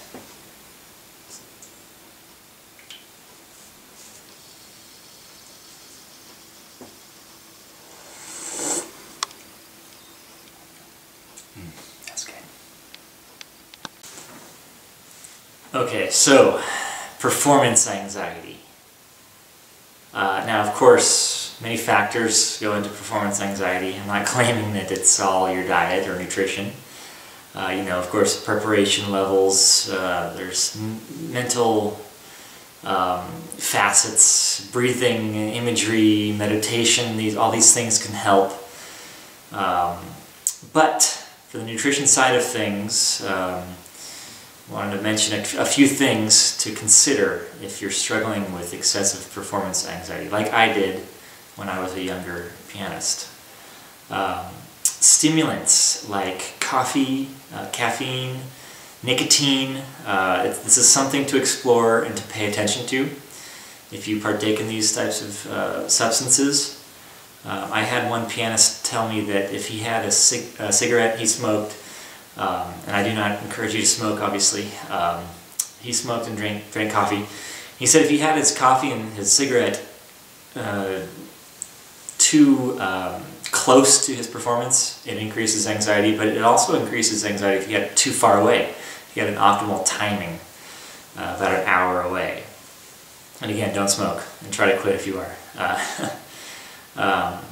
But I occasionally partake in the coffee and definitely have had to experiment with how it affects my performance anxiety levels, jitteriness. Of course, caffeine can cause excess jitteriness if you're not adapted to it. And it can cause things like sweaty palms, heart rate, all these types of things that can exacerbate your anxiety. So just pay attention, I would encourage you. And then the other thing to pay attention to is, of course, the pre-performance meal, and especially its macronutrient ratios, so how much carbohydrate, fat, and protein content that meal has. And then whether or not you even eat a meal. You know, I've had pianists that say, if I skip my dinner before my concert, my anxiety is really bad, so I need to eat something. On the other hand, Louis Armstrong always skipped his dinner, apparently, and Glenn Gould, I read, he said that fasting sharpened his mind. So, you know, everyone has their own routine. I encourage you to just tune into yours and find out what works, try it out, and try to hone that aspect. Personally, I try to eat a balanced meal, you know, with good proteins and fats, not overly high in carbohydrates. Eggs are a perfect food for me, personally. I don't eat a big meal, but it is fairly wholesome. Eggs and you know, salad, that kind of thing. Okay, so let's go to the foundations to see how each of them can interact with performance anxieties, starting with blood sugar balance. Coincidentally, some of the symptoms of blood sugar dysregulation are anxiety and depression.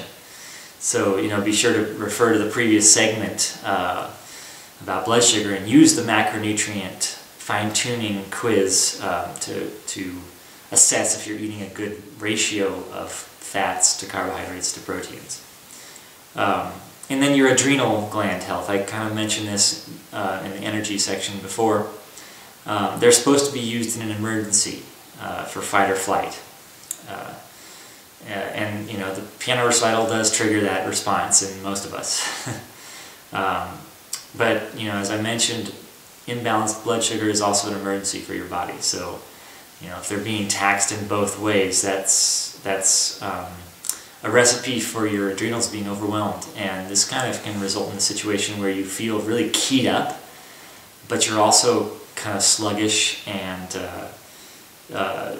you know, not 100% focused. You're kind of agitated, but not energetic, if that makes sense. I've definitely felt this before, and that can be caused by a blood sugar dysregulation. I just want to tell you a quick story about a colleague, fellow student when I was in grad school. He was in the same studio, so I got to hear him refine and hone his repertoire for his recital every week in studio class, and he was playing it fantastic. He was just a wonderful pianist playing some really great repertoire. And so finally his recital day came, and I was excited to hear him play. And first half was just fantastic, you know. It was almost perfect. He was beautiful, expressive, he was comfortable at the keyboard. Just a wonderful piano recital. And then intermission happened, and the second half it was like he was a different person. And he seemed uncomfortable, he was a little more shaky, he was having a lot of memory slips. And this is all repertoire that I had heard him play really successfully in CO class, so it wasn't necessarily that these were less prepared pieces. And so I was just thinking, this is curious. So afterwards, you know, I went backstage and congratulated him, and he had mentioned, he's like, yeah, at intermission I just got super hungry, and you know, for my after the recital party, I have all this cake and orange juice, and so I just grabbed it, you know, like 2 or 3 pieces of cake and scarfed it down and drank a couple glasses of orange juice because I was just starving at intermission. And this was one of the first moments where the light bulb went off, and I said, huh, maybe, you know, what we eat and the foods we choose do have an effect on our musical performance. And so I definitely suspect there was some blood sugar swings that contributed to his performance turning out the way it did. That's, you know, a big one to look at, is blood sugar regulation. The other one is, I wanted to go into more depth in this segment, is hydration. You know, I haven't talked much about water, but it's super important. You know, I think I mentioned we're 60 to 70% water by weight, but if you look at the molecules of our body, the number of molecules, we are 98.9% approximately water molecules, which is, I mean, unbelievable. They're small, so they make up a lot. They're not, you know, as much of the weight, but by number, I mean, wow. So they do a lot, in other words, and we need to have enough water, to take in enough water to allow us to be healthy. Symptoms of dehydration are anxiety, feeling uneasy, jitteriness. You know, these are all symptoms of dehydration. So if you're experiencing a little performance anxiety and then you add dehydration on top of it, it could put you over the edge from, you know, something that you could handle in a performance to just something that derails it completely. A general guideline for how much water you should drink is take your weight in pounds, divide it by 2, and that's the number of ounces you should aim to drink in a day of good, clean, pure water. So for example, if you weigh 160 pounds, divided by 280, aim for 80 ounces a day. Not to exceed 100 ounces, or else you start risking flushing out too many minerals. Now, the sources of water. This is a tricky one. We live in a world where the tap water is not necessarily the cleanest thing. You know, it's got chlorine, it's got fluoride, it's got other contaminants from prescription drugs and pollutants, and you know, they do filter it, but it's maybe not perfect, so it's got these remnants in it that we have to try to avoid if we want to get the best water. The best source of water, kind of like food, is wild water, which comes from a spring, a pure spring. So if you can find a pure spring water source in your area, that would be the best water to collect. The resource I would point you to is called findaspring.com.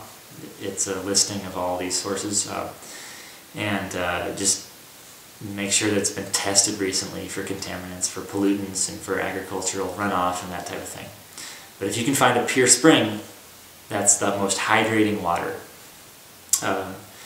Second to that is filtering your water in some way. You know, people use reverse osmosis or distilled water, that type of thing. I personally use a Berkey filter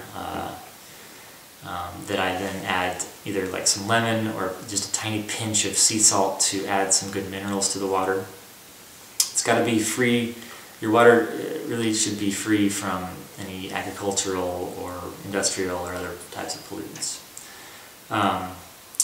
Now, if you're drinking plenty of water, but you're still not quite feeling hydrated, you might explore these other types of things about water that simulate the spring water that you would get from a nice wild spring. And these are, I should mention, in addition to spring water, another great source of water, if you can find it, is cold mountain stream, where it's not been polluted. It's running, over in a stream. There's no contaminants. So these are the things that you can do to simulate that. The first is you might be getting enough water, but not have the electrolyte minerals that are necessary for the water to be utilized by your body. And so to remedy this, you might try adding some trace mineral drops to your water, or what's called a Quinton solution, which is a concentrated seawater based on the theory that our optimal blood plasma and seawater have a very similar mineral concentration. Or, simply like I do, simply a pinch of sea salt, unrefined sea salt to your water. You can also try the supplements Shilajit, that's Shilajit, or fulvic acid. These are both sources of trace minerals that you can add to your diet. And then if you're still, suffering from this problem, drinking enough water but feeling dehydrated, you can look into something I'm just starting to dip my toes into, which is structuring your water through a vortex or have it be in motion some way, because that's the natural way it comes out of a spring or in a cold stream, is it's in motion. And I know this sounds a little bit out there, but appreciating your water may have an effect. There's the work of Dr. Emoto, E-M-O-T-O, showed that positive intentions can change the structure of the water. So if that is something that you accept, it can't hurt. And then another thing that I recently learned about being hydrated is the electrical health of our body. And if our cells are not properly basically grounded, then we can't utilize the water in the same way. So things to work on, or things that would help this area, are grounding, which is basically just going barefoot on the earth. Try for 45 minutes 3 times a week and see if that helps out, you feeling more hydrated. And then getting sunlight on your skin. Again, I mentioned the vitamin D, but this also helps with your electrical health of your body. So this may help your body structure the water inside of it better, and you might feel more hydrated that way. And then one thing that's kind of overlooked in hydration is the foods you eat. Watery vegetables and fruits are wonderful sources of hydration because the water is already in a good structured form in them.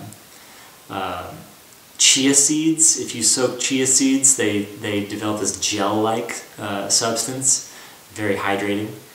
And then finally, eating the good fats sources that I've mentioned, in fact, is a hydrating thing to do as well. Having the good fats in your diet. Okay, so that's hydration. The next thing about performance anxiety I'll mention is digestion. Of course, digestion is really important. You need to be getting these amino acids that are the building blocks of neurotransmitters, as well as vitamins and hormones. So, for example, tryptophan. It's a precursor to serotonin, which promotes calm and reduces anxiety. We can get tryptophan from poultry, the famous turkey example is one of them. Tuna, beef, lamb, halibut, shrimp, salmon, snapper, these are all good sources of tryptophan. The large intestines are the primary location for the creation of serotonin, which again promotes calm, reduces anxiety. So refer back to those action steps for good digestion to make sure your microbiome especially is in balance and that those friendly bacteria in your gut can help you make enough serotonin. We also need optimal vitamin B6 levels. B6 can be found in bell peppers, turnip greens, spinach, bananas, soaked and sprouted grains, tuna, chicken, liver, cod, and other seafood and meat products. And avoiding high alcohol is another way to keep your B6 stores up, because alcohol can deplete those. We also need to have our detoxification pathways open so that toxins aren't accumulating in our body, which can exacerbate anxiety symptoms. So we need to be drinking plenty of water. We need to be eliminating at least once a day with a good bowel movement, not too runny or too constipated feeling. At least once a day. If you're going 2 or 3 times a day, that's still well within a normal range and could actually be helpful in some cases. And again, you can try supporting your digestion with things like beet juice to support your bile production, digestive bitters, things like that. Alright, so that's performance anxiety. I'll finish up here with the action steps. First, we've got hone your pre-performance routine and rituals so that you're eating a meal that helps you personally, doesn't make you uncomfortable during a performance. Refer back to the macronutrient guidelines to help ensure that you're supporting your blood sugar, your optimal blood sugar levels by eating a diet with a good proportion of fats, proteins, and carbohydrates. Especially pay attention if you're eating too many carbohydrates, because that can exacerbate the anxiety. 3 is to drink enough good water and explore ways to hydrate better if needed by filtering your water, adding trace minerals, seeking out a natural spring, etc. And then 4, work on your digestive health. Again, the importance of digestion in all of these things is paramount. Make sure you're digesting those nutrients needed for good mental health and eliminating the toxins that could be contributing to excessive anxiety. Alright, so we will come back with immunity after this. So I next wanted to talk about the immune system and a problem that many of us pianists face, which is getting sick often. Getting colds and flus and having to cancel lessons and interfering with our practice time. And so I wanted to begin with just a little bit about the philosophy, what we think about getting sick, right? And so I wanted to go through a couple of ways of looking at it. The first is called germ theory, and this is the dominant paradigm that we're living in today. And this is the idea that the most important reason for us getting sick is that there's a certain pathogen that comes from the outside of our body, and it gets into our body somehow. It invades and reproduces and makes us sick. Bacteria, virus, whatever it is, can get in, attack us, and make us sick. Now, there is another way of looking at things called many things, but terrain theory is one of the names of it. And that's the idea that the most important part of whether or not we get sick is our internal environment and how resilient we are. It says we assume that there's all types of bacteria and viruses floating around out there that could potentially cause us harm.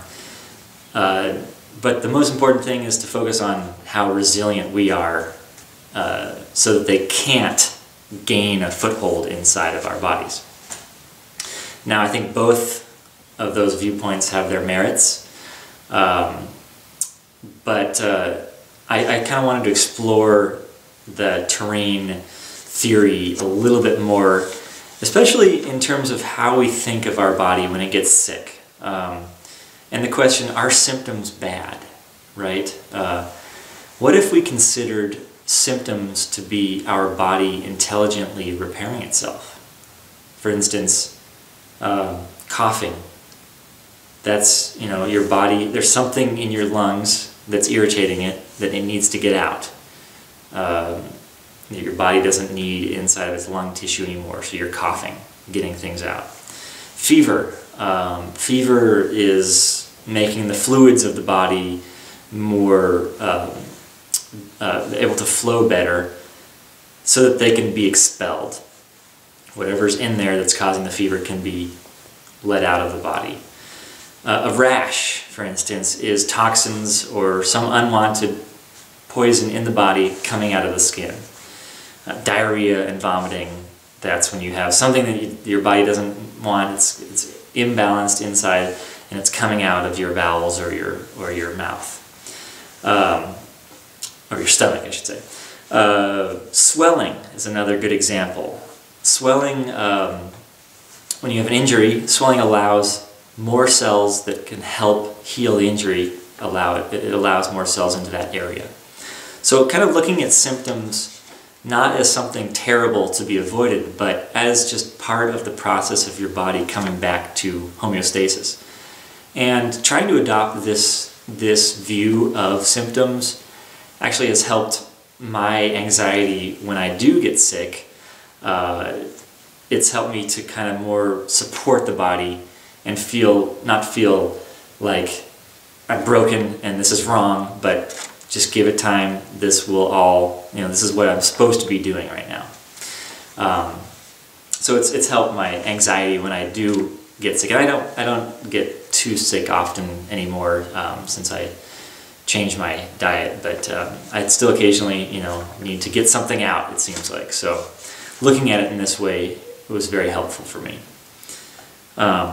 So let's get into the foundations. How do we not get sick too often?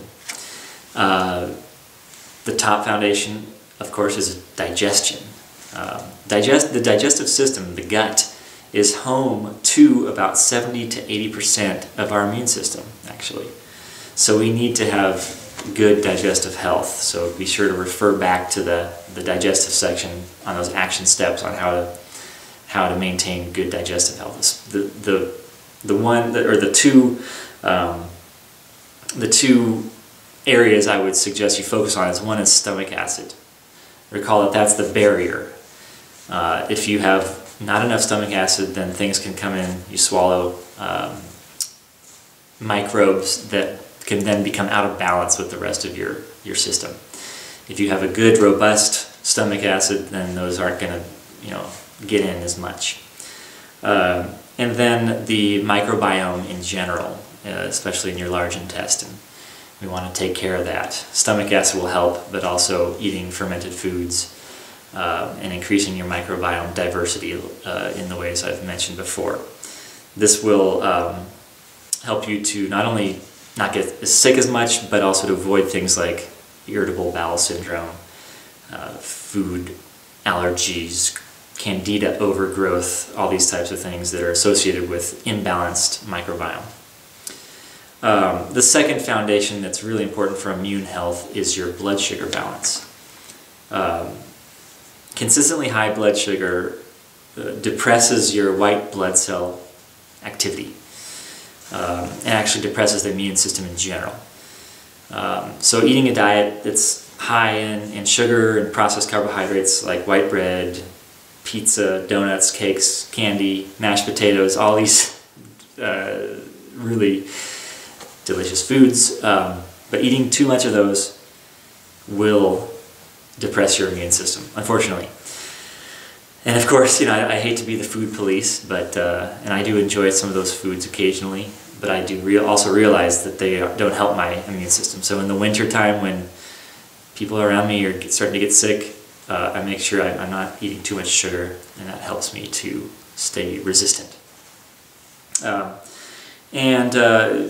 Check out the resource, the macronutrient fine-tuning quiz in the resources section.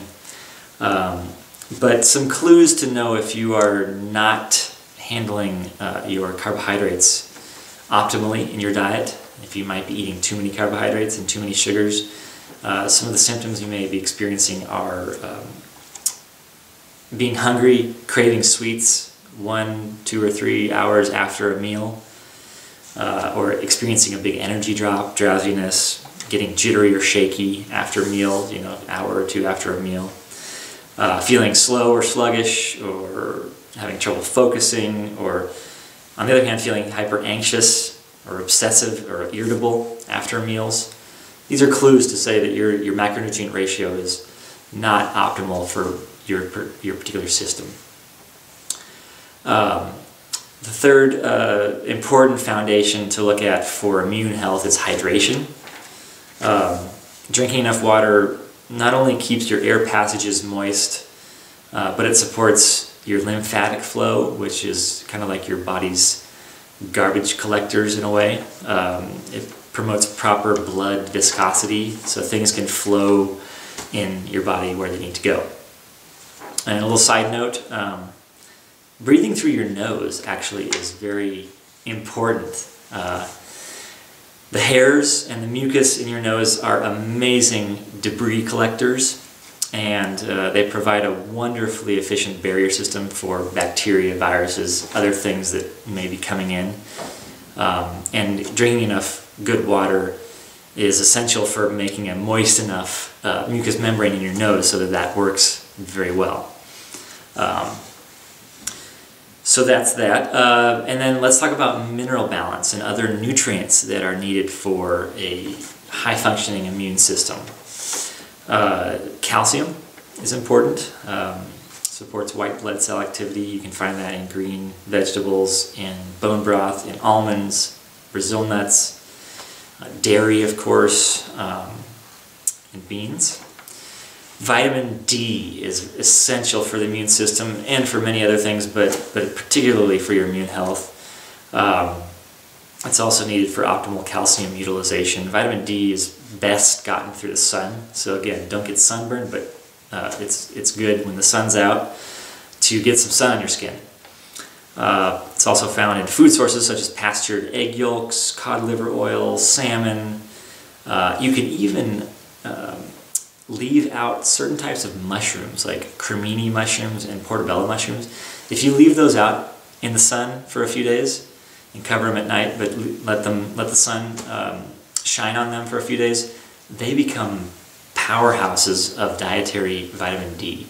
And I'll include a link to this article I read recently on that process of basically making your own vitamin D supplements using mushrooms.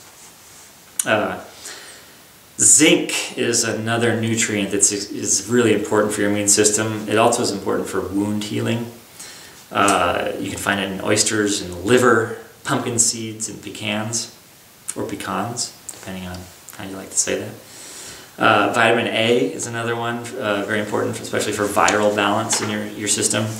Again, liver is a great source of vitamin A, whole eggs, full-fat milk, any of the colorful vegetables, red, orange, green, yellow vegetables, grass-fed butter, red palm oil, those are all great sources of vitamin A. Copper and iodine are very important for immune health.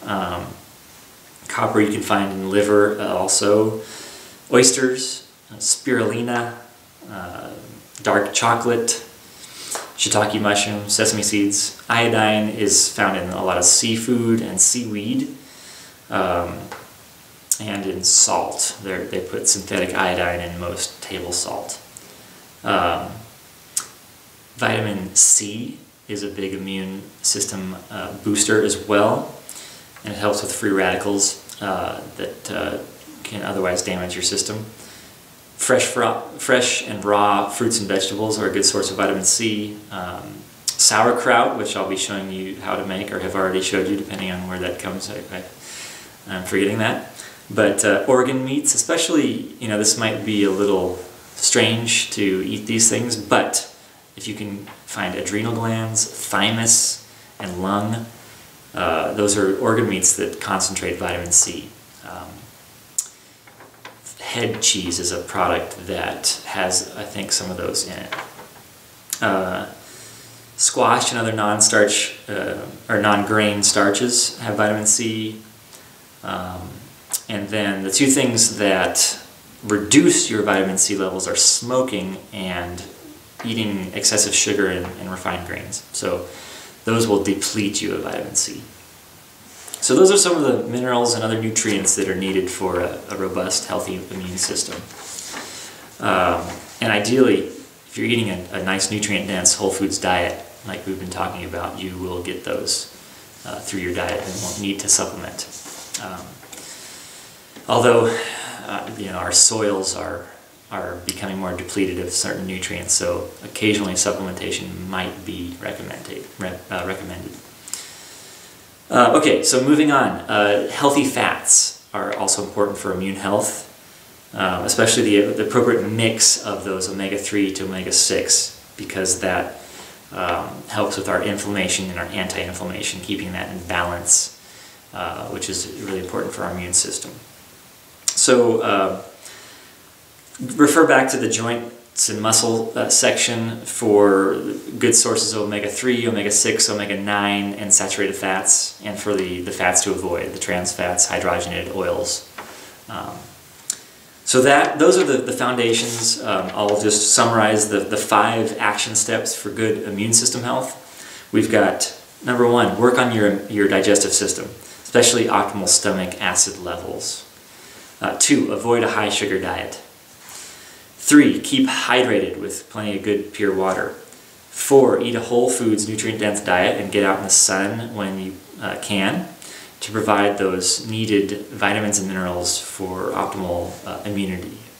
And then 5, eat a good balance of healthy dietary fats.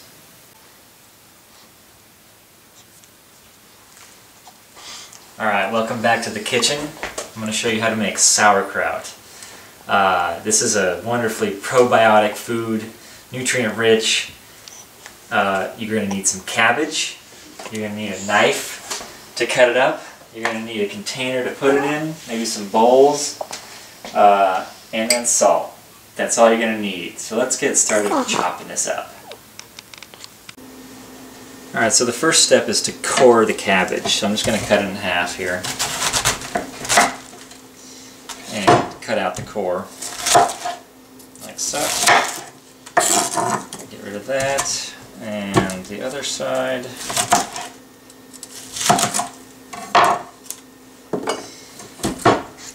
And how thick you chop it is kind of your choice. Thinner will draw out the water from the cabbage quicker, but thicker can be good too if you prefer that texture in your final product. So now I'm just going to chop it, and I'll aim for pretty thin. First I'll just remove a couple of these outer browner leaves. Okay. Alright, so here we go.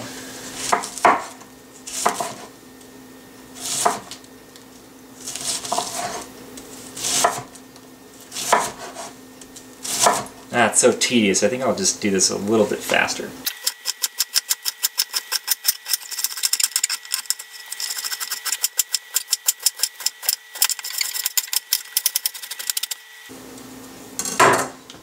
Okay, now we're just going to put it in a bowl.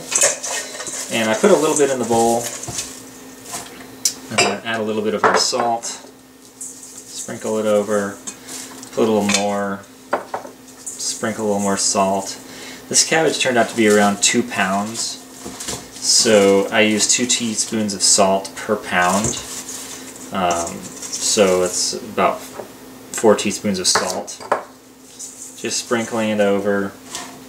The amount of salt you use kind of is up to you again, what taste you like. The more salt, the slower the fermentation, and vice versa. The purpose of the salt is not only to create a good environment for fermentation, but also to help draw out the moisture from the cabbage, because that's important. We want to ferment this under its own juices. So the salt helps draw out the juices. Okay, so we've got, just put the rest of the salt here and mix it up. Actually, I might split this into 2 bowls so I can do more mixing. So we got 2 bowls, put more salt, mix it around. Put in more salt, mix it around. Okay. So after chopping, the other 3 steps of making sauerkraut are to salt it, which I just did. And by the way, you can use any salt you really want. I'm using a sea salt. And depending on the temperature, the ambient temperature, if it's really hot out, you might use a little more salt to slow it down.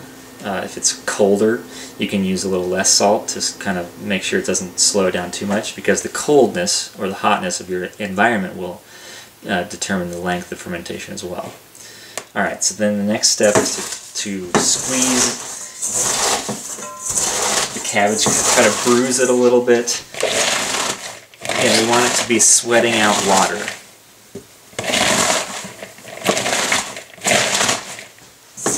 And this will take a few minutes, it might take 10-20 minutes before all the water comes out.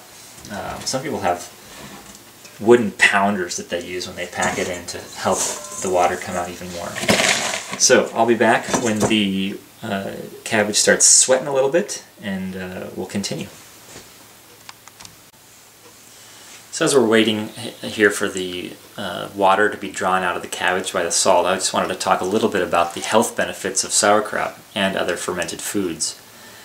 First of all, it's a probiotic food, meaning it's rich in beneficial bacteria that will contribute to the diversity of your own microbiome, which, as I've talked about throughout this presentation, is a really great way to help your digestive system and your immune health and a lot of other aspects of your health as well. The other health benefit of this is that it's full of fiber. It's vegetable fiber, which can help your elimination. It's also, it preserves vitamin C in the cabbage, which is great. So it's actually a good source of vitamin C. Captain James Cook, the famous explorer who traveled to Hawaii and other places, he conquered scurvy using sauerkraut. He took barrels of sauerkraut on his ships, and they were able to avoid scurvy or vitamin C deficiency by eating sauerkraut. And regular consumption of sauerkraut is associated, correlated with lower incidence of cancer. And so it's in general, it's a very healthful food. You can find other benefits in this wonderful book, The Art of Fermentation, by Sander Katz. He goes into a lot of different ferments in this book and talks about the health benefits as well.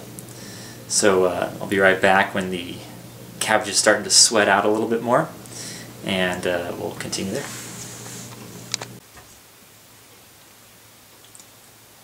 Alright, it's been about 15 minutes, and the cabbage is getting real juicy. Check this out. Pick it up, and it's kind of dripping with its own liquid there, so we know it's ready now. Alright, the next step is to pack it in your container. The different containers you can use, you can simply pack it into a jar like this, or you can use a larger glass jar. I'm lucky enough to have this really amazing crock, especially made for making sauerkraut. It's ceramic, and it comes with a couple weights that keep, the key is to keep the cabbage underneath its own liquid when you're fermenting it. Otherwise it's exposed to air, and that can interfere with the fermentation. So if you don't have a nice crock like this, you can still weight it down using things like, plastic bag full of brine on top of the cabbage, or if you're using a little bit of larger material, you can fill a jar up and weight the cabbage down. So without further ado, I'll pack this into my crock and try to get the water level to come up over it. Alright, so we're just going to put this in. Nice and juicy. Helps to use fresh cabbage as well, because that has more water content. And if for some reason your cabbage does not let out enough water to cover it, you can always make a brine adding some salt to water and cover it so that it's completely submerging the cabbage. Okay, here's where we can get a little rough. Pound it down. I like to use my fist, but you can get special wooden pounders or use a baseball bat, whatever you have around the house. You know, it helps to get a little aggression out. Roughhouse the cabbage. Okay. And you may not have enough water until a few hours have passed, depending on your cabbage. But if you put some weight on it and wait, that will usually solve the problem. You won't need to use any brine. So I'm going to put these weights on in there if you want to get a view of inside. That's how it's looking. You just stick this in and press down. You can hear the squishiness of it. It's not quite covering it up, but it's pretty juicy cabbage. I'm pretty confident that in an hour or so the fluid level will rise above the cabbage. Now if you do pack the kraut into a jar and seal it, beware of explosions. You know, fermentation creates carbon dioxide, and there have been known to be some explosions happen if you seal a jar too tightly, so just make sure you either don't seal it or let it out after a day or two. Now, the nice thing about this crock is that it also has a water seal, so you can pour some water around the lid. That will let the carbon dioxide escape and not let oxygen in, and that'll prevent something that is actually normal, and that's surface mold. So if you do ferment your cabbage in an open container, the surface of the liquid will be open to the air, and that will create conditions for what's called surface mold. It's completely harmless, doesn't ruin your ferment, just skim it off, and if any of the cabbage has come up to the top and is in contact with that mold, just discard that, put it in your compost pile. It's not going to hurt anything with the sauerkraut. Okay, so how long do we let it wait? After a few days, taste some and see how you like it. That's kind of the only way to know if it's done, because there's so many variables. How hot or cold your kitchen or wherever you're fermenting it is, how much salt you added, the type of cabbage you're using. They all can affect how long it'll take before it's... also your taste preferences. So the best thing to do is just taste it every few days. It could take a couple weeks, it could take a couple months, or it could be to your liking in a few days. So just taste it, see how it evolves, and just to review, the 4 steps of making sauerkraut: chop, salt, pack, and wait. And all of those are very flexible, you know, and so I encourage you to experiment, try it out, and see how good sauerkraut is. Alright, so that concludes my presentation. I thank you very much for watching, spending the time to check this out. Again, thank you to Dino and Sangmi for organizing this Piano Celebration Week. If you're interested in learning more about my work, you can visit my website at evanengelstad.com. And I also set up a special resource section, evanengelstad.com/piano, with all the resources I've mentioned today in this presentation. So thanks again, and goodbye.